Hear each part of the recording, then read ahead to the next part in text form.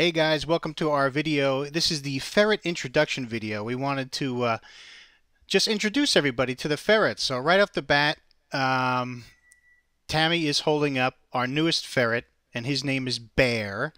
And he's a little bit overweight. He's a big guy. We just got him a few days ago.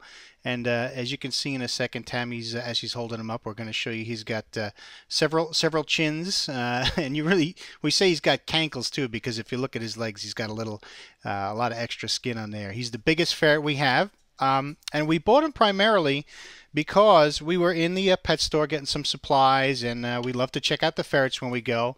And lo and behold, the ferret that's now being held up is Henreitta, who we bought, several months ago, a half year ago or so, maybe even longer.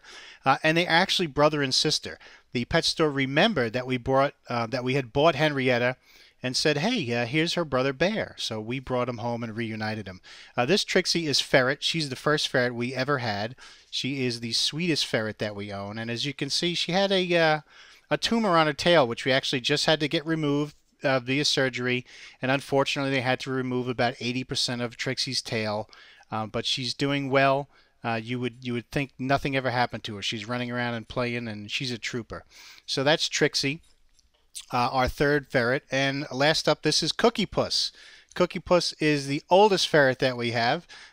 He likes to sleep a lot, and as you can see, we're trying to show you that he's got really long teeth. You can't see it that well because they stick out of his mouth a little bit, and it gives him some trouble chewing sometimes and playing with toys.